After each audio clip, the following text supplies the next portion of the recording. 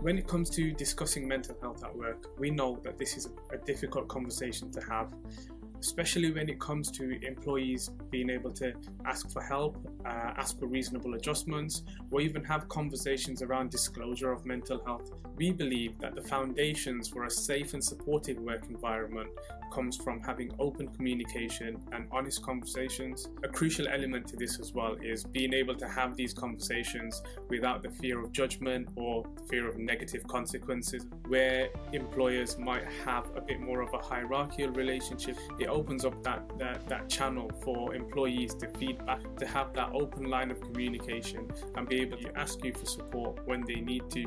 It helps reduce the stigma around mental health at work. You're able to normalize having those conversations, and you actually encourage your employees to have those conversations.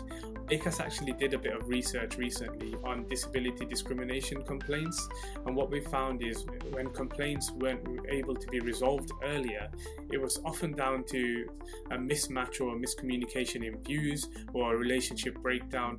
When employees can see their colleagues are able to ask for help, or they're comfortable and confident to be able to ask for that help, it's a positive example to everyone else within the organization. So trust is important to get to a position where employees can comfortably talk about their mental health.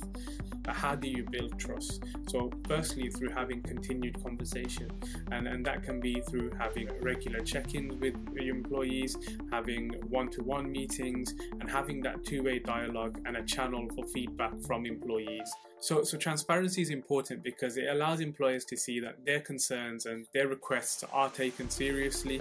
How can you be transparent? Well, firstly, making yourself visible, having that open door policy where employees can talk to you and can approach you. So if somebody's talking about their mental health, do you have an employee assistance program or maybe a mental health first aider at work that can also support them as well?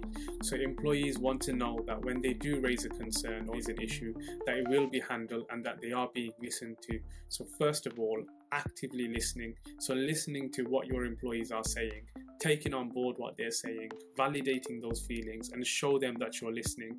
When employees see that their employers do take on board what they're saying and they do address their concerns, it allows them to come to them more easily in the future, which then in turn allows you to identify any issues earlier, but it also allows both employer and employee to reduce conflict as well.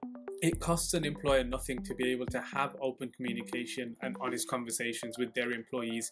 That's why it's important to be able to have those continued conversations. Our message is for employers to be able to talk to their employees and employees to be able to have those continued talks with their employers as well. ACAS provides general guidance on mental health at work, but we also provide more tailored support and guidance such as mental health reasonable adjustment support. So have a look at the ACAS website for further support.